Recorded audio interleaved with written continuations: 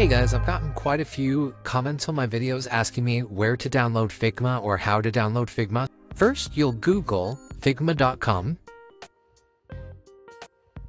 Once you get to figma.com, we can either use it online or on the desktop.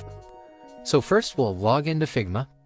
To use it online, you can sign in with Gmail or use your email. Then we can start directly designing online.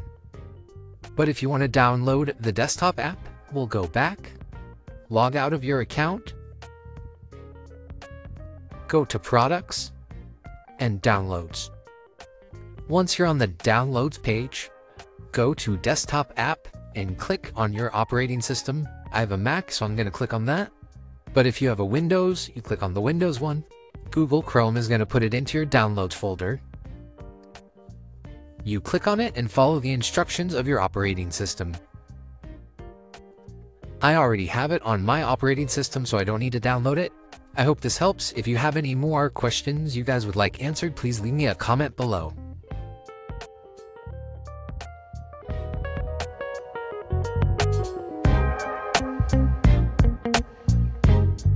Thank you.